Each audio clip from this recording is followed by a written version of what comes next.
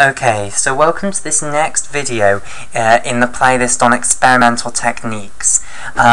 In this video, what we're going to talk about is the technique of immunofluorescence. Okay, so the structure for this video is we're going to start off with a bit of motivation for immunofluorescence. Okay, so we're going to say what are we actually trying to achieve, and then what we'll go over to is discussing a bit of the physics. We'll discuss fluorescence, what fluorescence is, we'll see some examples of fluorochromes, and then finally we'll move on to talk about the two different types of immunofluorescence, direct immunofluorescence and indirect immunofluorescence. Okay, so let's start off with the motivation for immunofluorescence. So this is what we're trying to achieve. Basically, let's say we have some protein, but we don't know where it actually is within the cell. So we've just found this protein, we don't know what it does, and the starting point for trying to figure out what it does is to find out where it is localized within a cell, because that will give you clues as to its function. Okay, so for instance, if I draw a picture of a cell, like so, maybe it's in the plasma membrane. The protein could be an integral membrane protein that's within the plasma membrane. We also have a lipid bilayer around the nucleus. It could be in the nuclear membrane. We also have loads of other membrane-bound organelles, such as the ER. It could be within the lumen of the ER, or within the membrane of the ER. So basically there are loads of possible locations for our protein, and we want to try and find where it is. So let's just draw a little protein here that's in the membrane of the ER. Okay, right. So immunofluorescence is a technique that will allow us to find out the location of our protein, basically. It's going to allow us to locate proteins within a cell. Okay, right. So that's the motivation for what we're trying to achieve. Now we're going to go over to a bit of physics. What does it mean to fluoresce? What is fluorescence? Okay, and the first challenge is spelling the word. Right, so there we go, fluorescence. Right, so basically fluorescence. Fluorescence involves molecules known as fluorochromes, okay? So let's say this box just represents some molecule, and this molecule is a fluorochrome.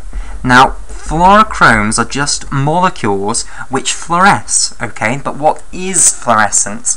Well, basically it means that they will interact with light, basically. They will absorb photons, okay? And it doesn't necessarily have to be visible light. Often it's ultraviolet light, for instance. When we talk about fluorescence, we usually talk about absorption of UV light and then the emission of visible light, and that really is the core of what fluorescence is. It means that you will absorb photons, okay, of a certain frequency, and the symbol for frequency is the symbol nu here. Okay, so let me just remind you of what frequency means, basically. Frequency means how many waves will occur a second, basically. So if I just draw the wave for you, okay, so the wave will propagate through space, basically. It's an electromagnetic wave, a photon. Right, and basically the wavelength is how much distance it takes to cover a certain, well, how much distance it takes to complete a full wave, basically. Okay, so this is the wavelength here, and its speed will be the speed of light, because all electromagnetic photons travel at the speed of light, okay, which is around 3 × 10 to the power of 8. So, basically, it is going to move 3 × 10 to the power of 8. Oh, I should have given this unit, sorry about that, meters per second. So in a second, it's going to move 3 × 10 to the 8 meters. Okay, so if it goes lambda meters in one wave, how many waves is it going to complete within a second? That's the frequency question. How many waves are going to occur within a second? Well, if it's going to move 3 × 10 to the 8 meters, okay, in a second, so that's something like this if you like, all we need to know is how many of these waves fit into 3 × 10 to the 8, and that will then give us how many waves will occur a second. Okay, so the frequency then is the speed of light, which is this distance that you'll cover in a second, divided by the distance of one wave, which will tell us how many waves fit into this entire 3 times 10 to the 8 meters. I'm sorry, I've not made them all equal distance. I should have been more careful doing that. Okay.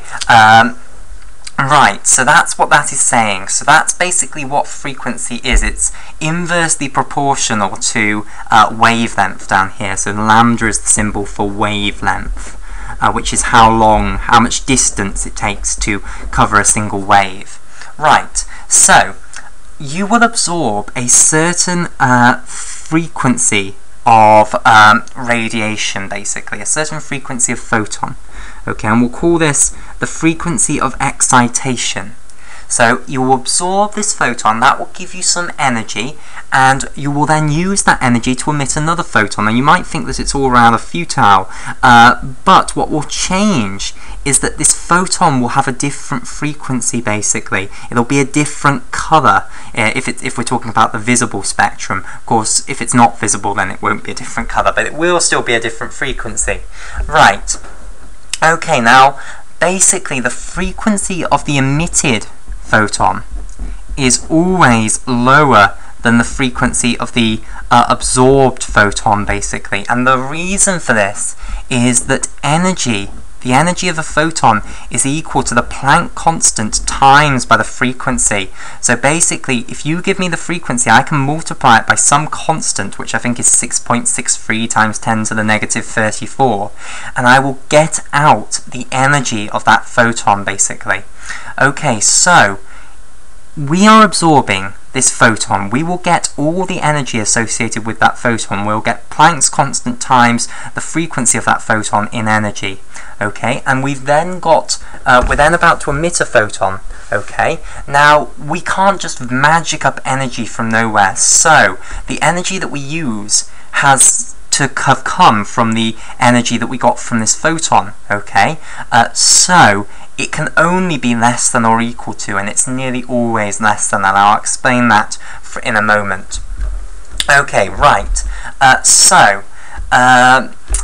basically this is the property of fluorescence. A fluorochrome is a molecule which will absorb photons of a certain frequency and give out photons of a different frequency, and that different frequency will be lower than the original frequency, basically. Now, what does this mean in terms of wavelength? Well, basically, if we think about what wavelength is equal to the speed of light divided by the frequency, just rearranging this equation.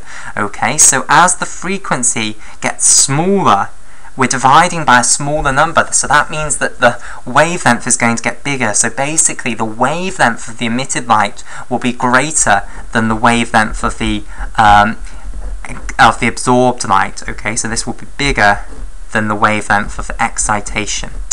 Right, okay, so now before we talk about fluorescence in a bit more detail, let's actually see some examples of fluorochromes. Okay, and we're going to see some examples of extremely important fluorochromes in immunofluorescence.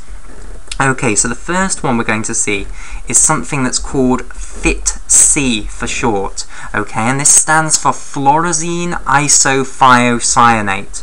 So the F is for fluorescein, okay, and then the ITC is for isothiocyanate. Okay, right, so let me start by showing you the structure of fluorescein. Okay, so let me highlight this in. So we'll start by showing the structure of fluorescein, and then we'll move on to the structure of isothiocyanate. Right, so fluorescein has within it 4 aromatic rings. Okay, so let me start by drawing these aromatic rings, and 3 of them are all connected to each other. So let's draw the 3 that are connected to each other first. Okay, so here we go. Oh, whoops, I've missed something off. There needs to be an oxygen there. I do apologise. Most of these are carbon, but there is an oxygen there. Okay, so we're drawing a skeletal structure, so we don't show carbons. They are implicitly shown by corners and by places like that. Okay, and we don't show hydrogens coming off carbon atoms either. Where there are missing bonds of carbon atoms, it's implicitly assumed that you realise that that is because those other bonds are to hydrogen atoms. Okay, right. Now there are some double bonds in this structure, so there is a double bond here, a double bond here, a double bond here, a double bond here, and a double bond here and here. Okay, and off this carbon at the top here, you then have a carbonyl group coming off there, and off this carbon opposite it, all the way over here, you have an alcohol group. Okay, now that's not fluorescein complete yet. To complete it, you then have to have a benzene ring coming off down here. Okay, so this is the fourth aromatic ring down here, and then also off this benzene ring you will then have a carboxylic acid group. Okay, so here it is, and I know I've broken the skeletal formula rule here by showing the carbon, but carboxylic acid groups look scarier if you draw their skeletal formula than they do if you draw their molecular formula, whereas this structure would look far scarier if I'd drawn it in its molecular formula rather than its skeletal formula. So basically I'm just trying to make a structure that looks as simple as possible rather than rigorously sticking to rules. Okay, right, so this is the structure of fluorescein. Okay, now we're going to bind this to an isothiocyanate group. So let me explain what an isothiocyanate group is. So this is the structure of an isothiocyanate group. It's not a molecule, it's a group. It's something you stick on the side of molecules. Okay, so you have a nitrogen atom bound to a carbon atom by a double bond, and then bound to a sulfur atom by a double bond. So this is isothiocyanate here. Okay, and what's going to happen is we are going to stick this isothiocyanate group onto our fluorescein molecule to get fluorescein isothiocyanate, which is FTSE, okay, which is a good fluorochrome molecule. And we're going to stick the isothiocyanate molecule on this bottom carbon here. Okay, so here is the isothiocyanate molecule stuck onto our fluorescein isothiocyanate. Okay, right. Now let's see the structure of another important fluorochrome in biology, which this time is called TRITC. Okay, and TRITC stands for tetramethylrhodamine isothiocyanate. But we'll see the structure of TRITC in the next video.